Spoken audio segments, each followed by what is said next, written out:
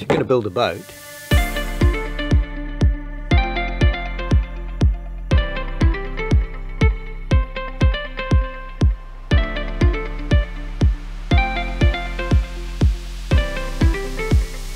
how do you work out the boat you're going to build if you're going to build a boat? Probably the first thing you've got to do is find a designer that you're happy to work with. And in my case, it was Phil Morrison, and he lived at Exmouth, and he was local to me, and he understood that I just wanted a line drawing and a very simple package. I didn't want to have loads of structural drawings and everything. He was just going to give me some lines. And I'd already been dealing with Phil in the past, so it was a natural thing to go to him to design the hull, because I'm not a naval architect. The project began with somebody else as well, and the idea was two boats to be built in parallel. So one boat was going to be built first, and that was going to help finance me to build my own boat. So let's talk about my boat. The first thing that happens is you've got to decide on a budget. You've got to decide how much money you've got and whether you can afford it. And so 40 foot was sort of decided as the sort of limit to the finances, and it was decided that 40 foot would be the length of a boat that would be okay for crossing oceans. You can do it in a 30-foot catamaran, and obviously James Warham and all those people did it a long time, and plenty of Warham catamarans and small catamarans across the ocean. But we're thinking like 40 feet is the sort of limit, and little Freudian slip there, and they nearly said 50 feet, which seems to be the margin now. But 50 foot is a massive boat. I have to say that if you've got a 50-foot boat, it's a big boat, and it requires a lot of finance to keep that boat on the water and running. And so really, realistically, if you're just a dreamer like I am, 40 foot, yeah, can handle all the things. The sails aren't too big, the winches aren't too big, the anchor's not too big, so 40 foot seemed like a good cutoff. So the decision was made, let's make it 40 foot long. The other thing that we had to face was that we're going to keep it in a river that dries, and therefore the boat has to sit on the ground. And when we were exploring the hull design, we did look at low aspect keel. In fact, it was looking like Phil was suggesting something like a dart on hull on the bottom, but unfortunately with that, what happens is when you dry out, you sort of nose down, and the problem with that is that you dry out quite a bit, and you often sleeping on the boat, and then if you dry out like that, it's not exactly comfortable. And we decided that we would go for daggerboards, which we felt was more efficient, rather than the low aspect keels. And the low aspect keels, the thing about them is that they restrict your draft a bit, and as we were coming in the shallow estuary, it was thought that being able to retract everything and come into the shallow water was the best answer for us. And we're actually sitting on a nice sandy beach, so we're okay for drying out and rocks and things not going through the bottom of the hull. So the decision is daggerboards and a 40-foot hull. And then it was a time of the VSV powerboats, the very slim powerboats and everything, and I was quite keen to keep the waterline beam down so that we could end up with a very slippery hull. And the reason behind that is that if you keep the waterline beam down compared to the waterline length, then you end up cheating the laws of displacement, and it means that you're not governed by hull speed. You can make your boat go faster, and that's illustrated by canoes and rain skiffs, which are long, thin, narrow craft which can row faster. You go faster in a canoe than theoretically you should. The other important thing about it is that you have a fine entry and a good exit on the hull, and so you want to be about 6 degrees at the bow, and you want to be fine at the stern, or if you're having a wider stern, you've got to be very careful when you do the rear and make a wide stern on the catamaran so that the water flows off nicely and you don't create a lot of turbulence at the back of the boat. So when you're going along in light winds and everything, you should be leaving a minimum wake behind you, not creating a large wake. And if you've got a large wake coming off the back of your hull, that normally means that you're creating some wave drag. I think it was discovered in 1898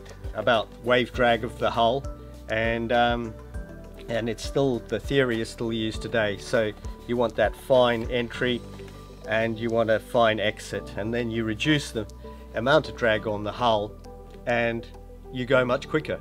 The problem with a narrow waterline is that you can't carry a huge amount of load, because as you do, you slip deeper into the water. So obviously displacement is quite important in a cruising boat, because what do you want to do? You want to be able to carry stuff, and obviously if you want to carry a lot of stuff, you start expanding that waterline to be able to displace enough to put all the stuff on board. If your boat is limited like ours is by this narrow waterline, it means you can't carry quite as much as you would if you had a big fatter hull. If you've got a big fat wide catamaran, you are effectively two monohulls strapped together, and you have none of the advantages of the catamaran apart from stability, etc., because the catamaran is built around the narrow waterline and the fact that the bow and the stern wave don't converge and basically drag you back, and that means you can defy the physical restrictions of displacement.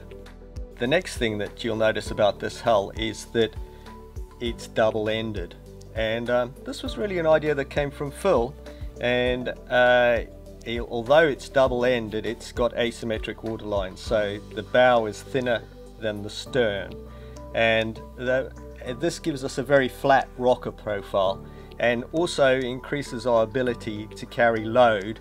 There's not a lot of rocker because the stern of the boat is now the rudder as well, and this gives us the ability to increase the displacement without coming up and raising the rocker at the back of the boat. And then if you imagine, if I show you the hull like that, you can see that as you're trying to go to windward, this is now a big foil, and so the foil, you're pushing this foil sideways into the water, so it's actually giving you some lateral resistance as well without the need for the daggerboard yet. So the long thin hull, with particularly in this shape, you can see it's a foil and you're pushing it sideways through the water, and actually it's going to give you lift to windward and stop you sliding sideways all the time. So the sort of deep V of the Warham hulls is where they're more V'd, but it's a similar principle. You're using the long thin hull, gives you very good directional stability, so even when you're going downwind in waves and everything, this tapered area of the hull immerses into the wave better than the volume of the other boat. So it's got quite small rudders, and often the rudders are almost out of the water, but because you've got this long thin hull and you haven't got the volume in the stern, you got the boat tracks very well in waves particularly, and so it's got benefits upwind and downwind. The only disadvantage, of course, is it's not a very big voluminous area, so displacement wise we have to be careful. The other problem with the narrow waterline is also, obviously, you would be restricted in your accommodation, and to overcome that we've put a chine into the hull, and the reason for the chine is to expand, so you walk around on the waterline, but higher up the boat you've got the width for bunks and the interior is bigger, so you've got the narrow waterline, then you're expanding the width of the hull by using a chine. The only thing that you've got to be careful with is that you don't have a huge amount of volume to the chine in the bow area, because as the boat pitches down, if you've got a wide chine here, immediately the volume of the hull increases massively.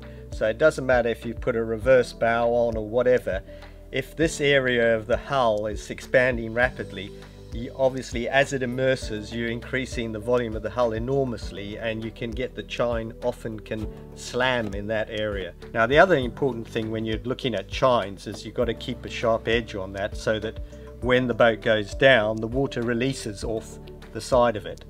Now anybody who's a surfer will know where you have a soft rail, so the soft rail immerses itself and the water wraps around the rail and holds the board into the face of the wave. As you come to the tail of the surfboard you've got the very sharp rail, and that releases the water. And so the same thing with here, what you're trying to do is as the boat plunges down, the sharp edge of the chine is going to shoot the water away from the hull and stop you getting wet on board. There's no need to get soaking wet.